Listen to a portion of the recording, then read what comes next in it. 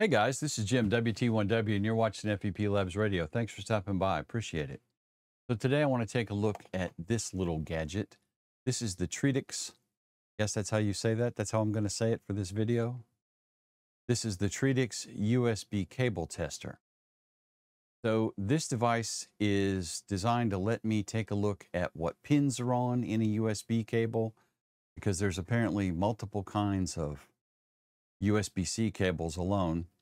And I know that I have seen in the past where I've grabbed a USB cable, either usually a USB micro or mini cable that may or may not have data pins turned on. So I'm trying to get a device working and the device isn't working, and it turns out it's because the cable doesn't have a data connection. It has power enabled, but no data. There may be times when you want that on purpose. So this device is designed to let us see what those pins are. So let's jump in and take a look at it. So here's a close-up shot of the box of the Treedix USB cable tester that we're talking about.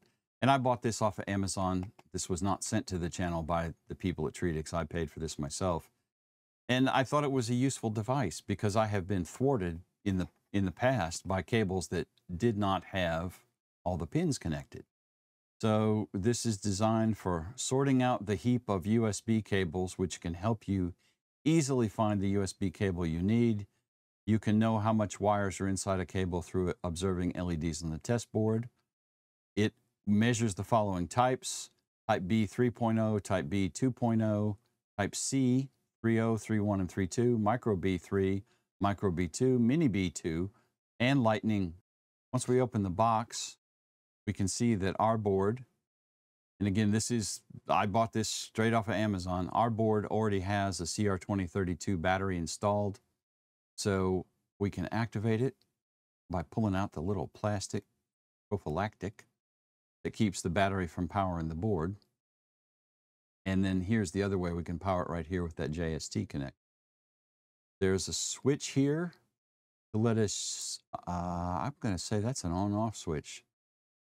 Use the battery to power the board or the JST connector. It lists these out on the back of the manual.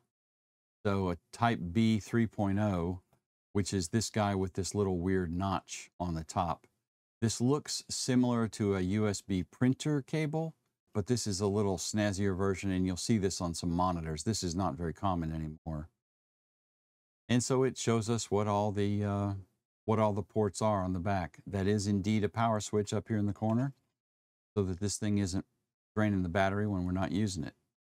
The back of the board gives us pinouts for all of our different cables, so we can determine what we're looking at when we plug in a cable. If we look through the manual quickly, and I am not going to get into reading all the pages.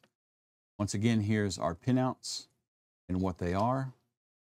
And then it talks about more USB pinouts from both ends.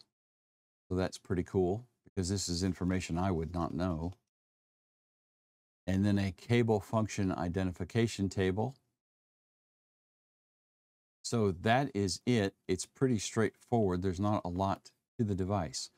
So let me grab some cables and let's plug some stuff in and see what we get. Testing 1, 2, 3. Okay, so let's take a look at some cables. So what I have here is the manual, and this is the important part right here to notice. Do not connect to device. So don't plug this in to a USB device, because you will send power, I assume, the wrong way and make things go boom. So what this tells you here is based on the lights that come on. This down the left side tells us what kind of cable this is and its functionality. And this is more important for USB-C because there's multiple types of USB-C cables, but there you go. So this is a to micro USB cable. So let's plug this in and see what happens. Let's turn our board on. Okay, so I've got a USB micro to USB-A cable plugged in, and you can see here that we have some pins lit up. It looks like pin 1, pin 6, 7, and 9, which is ground, data plus, data minus, and VBus on this particular cable. So with pin 1, 6, 7, and 9 on pin row B, which is this side, we have D plus and D minus. We have pin 1, which is ground. So that looks like this guy right here. And this is, yep, that's exactly what this is. So there's two pin rows, a row A and a row B. We're looking at row B here because that's the side that's lit up with this particular cable. And we have 1, 6, 7, and 9 lit up. Now these are not in the same order as this, and these are using pin names, not these pin numbers down the side of the cable. But if you look at this, and I don't know, this doesn't focus well on this, but we have VBus, D plus, D minus, and ground. If we look over here in our little book, we can see that we have ground, check, VBus, check, D plus and D minus, check. So that means that this is charging and data transmission. So this would work for cell phone or any device that needed a data connection on that particular cable. Now I have another cable. This is what we commonly refer to as an AB cable. This is the A side. This is a B connector or a host connector. A lot of people call this a printer port connector. And this is the older style. It will fit in this port and will work, but this is not one of these fancier host kind of cables. And so let's plug this in over here in the USB 2 side. And again, we lit up pin row B, and we have the same pins we had before, ground, D plus, D minus, and VBus. If I plug this into USB 3, the USB 3 port, we have the same pins. So once again, this is a sure enough data cable and could also be used for power. This is absolutely something you would plug into the back of your ICOM radio, for example, or a printer to use with this cable. Let me go grab a couple other cables and let's test a few different kinds. All right, now this is a C cable and it's C on both ends, so I'm not entirely sure how this is going to do. Looks like we have to plug it in both sides. So C to C. Yep. And we have a whole lot more lights lit up. We have pins in A and pins in B. So let's take a look at our book. Get that guy out of the way. I also want to screw around with it. This is a C to A adapter, so that's worth playing with too.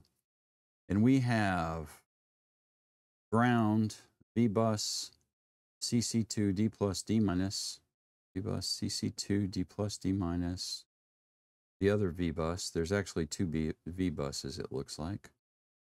They are both lit. CC2 is also lit.